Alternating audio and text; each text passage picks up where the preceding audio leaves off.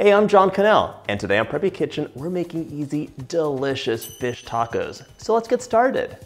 First off, I'm making a quick marinade for my fish just to give it some extra flavor because you want your fish tacos to have all the deliciousness.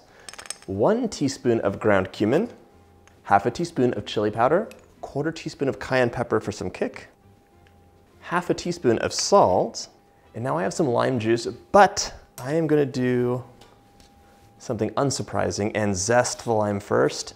I might add this to the sauce later. I love lime zest. Now that my lime is naked, I can juice it up. So add that right in there. We're adding some acid into this and it's gonna give us a wonderful flavor, and also it's gonna start denaturing the proteins in the fish, which is why we can't let this sit for too long. It's a really quick marinade, it's just 15 minutes. If you let fish sit in acid too long, it'll like fully cook through. It doesn't actually cook to kill bacteria, but it cooks in the texture, so the texture will change, which is how you make ceviche. Give this a quick whisk just to bring it together. I have 1 pound of like a nice cod right now. It's a big piece of fish. It's too big for this like to sit in, so we're just gonna turn it over every once in a while. So leave that in here. I'm gonna turn it over. Actually, no we're not. I'm gonna cut this in half. There we go, much better. Wash your hands, get another bowl out. Now we're gonna make a delicious sauce for our fish tacos while it marinates. For the sauce, we just need a couple ingredients, starting with half a cup or 120 grams of sour cream.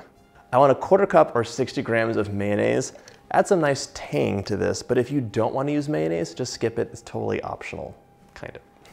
To give this some more zing, I'm going to use more lime juice now. 2 tablespoons or about the juice of a lime. You can add more lime juice for more runny sauce. And if you don't like lime juice, I don't know what to say. So my scale's done. I'm going to add a little bit of garlic powder. It's about 1/4 teaspoon. Now I'm going to give this a whisk and a taste. I'm tempted to add some extra things to it that aren't in the blog post just because that's how I feel today. I hope that when you're in the kitchen, you feel that you have the freedom to try new things, new flavor combinations, and really play with recipes. I also want to add in about 1 teaspoon of sriracha sauce. It's a new bottle.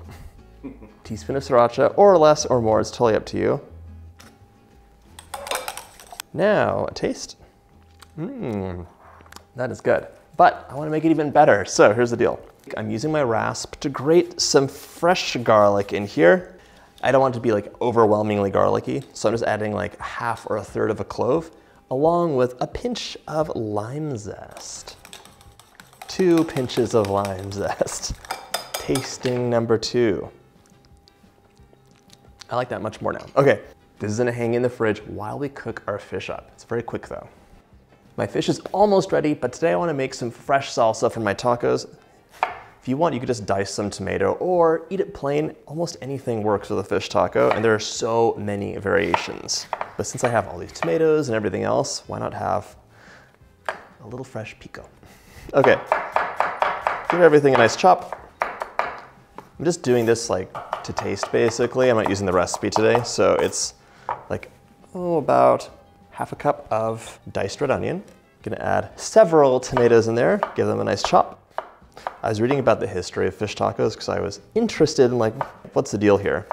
Fish tacos were popularized in the US in the last like 50 years, and now they're like kind of ubiquitous. You can get them anywhere.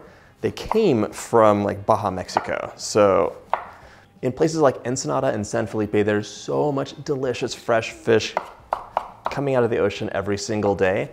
Why not eat it in a tortilla? And you could just have it just like that. You can add a little bit of lime juice. You could add salsa. You could add like a crema sauce. There's so many different ways to enjoy it, either grilled or fried. It's just a pleasure. So as long as you have fresh ingredients, this is something you can make at home in just a few minutes and really enjoy. Handful of fresh cilantro, one of my favorites. Some jalapeno.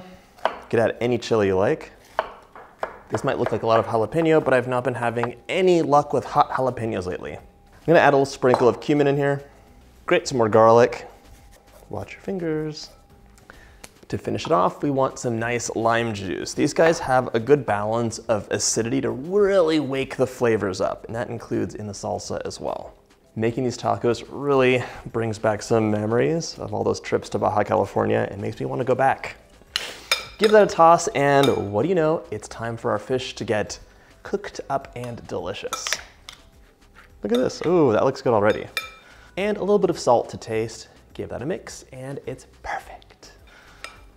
Now I want chips too. This fish is looking lovely. So we're gonna cook it up now. You just need to grab a big pan, like this. Onto the flame, 1 tablespoon or so of olive oil. You could use any like higher heat oil that you like. I used to like using avocado oil a lot, but it's not as easy to get where I live now. Get the oil nice and hot. We want it to shimmer in the pan. It's over medium-high heat right now. Come around and see the oil. I want you to see what it looks like. Come here. It's not smoking, but look at that. Do you see the ripple in the pan? There we go. The oil is hot. My fish is ready, and we're gonna cook it up. You don't wanna have a lot of extra marinade on this, so just shake that off. Whoa. We're gonna cook this for about 3 minutes on either side. It'll take on a beautiful color, and when it's cooked through, it'll flake super easily with a fork. And in the meantime, let's chop some cabbage and get everything ready to go so we can assemble our amazing fish tacos. My fish is getting ready, and one of the main components that I love in a fish taco is cabbage. I love cabbage in general. It adds so much like fresh flavor and a beautiful crunch. And it's not like the crunch of a chip where like I love chips, I get it, but it's like a fresh crunch that really sets things apart. And then we'll just chop it into some smaller bite-sized pieces and crumble it up. It's been a couple minutes. I want to see if it flakes apart. Beautiful. It's almost ready. This is a really thick cut of cod. I was lucky to get it at the market. Most of the times you're having a thin cut and it cooks like in less than 2 minutes per side. So just do the flake test and see if it's ready to come apart. And if it is, you're done. If it isn't, just give it an extra minute. Okay, I'm actually gonna cover this up, trap the heat in, and let it cook through a bit more easily. That should be ready. Let's take it out. There we go. Now it's flaking apart easily. That's what I want to see. Perfect. I'm removing this from heat. And the one regret that I have with these tacos is that I did not make fresh tortillas today. If you've had fresh tortillas, you know they are life-changingly delicious. This is a really good brand though, so it's almost as good. If you want to see a tortilla recipe on the channel, you let me know. I'm doing this the way my mom taught me. There we go, right on the flame. And I was making fish tacos with my friend the other day.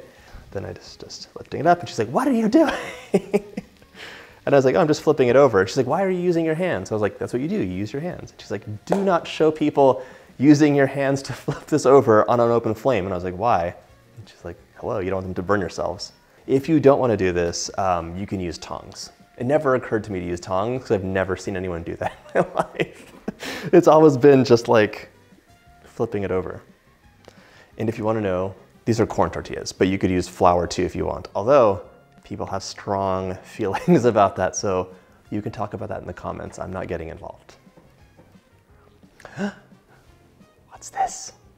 Ah, if you know, opening up an avocado that is not bruised and horrible on the inside is a moment of pure joy.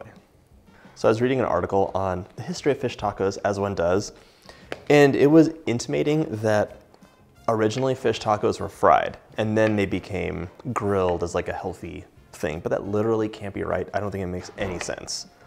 My mom is from Mexico and she always remarks on how like actually healthy most Mexican food is, and what you find in the US is like very different. So I don't see them deep frying fish at the local markets, but you can let me know if I'm wrong.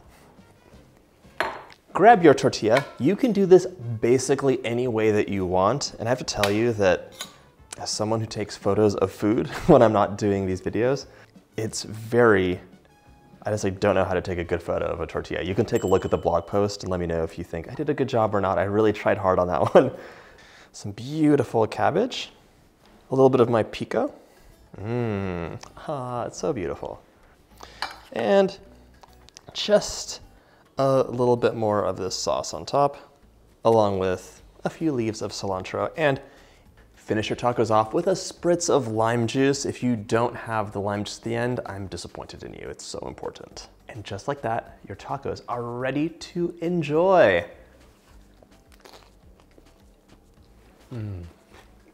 So good and delicious and fresh and crunchy and creamy and amazing. I hope you get a chance to make this recipe, maybe have it with a little bit of agua fresca, and if you like this video, check out my Latin playlist.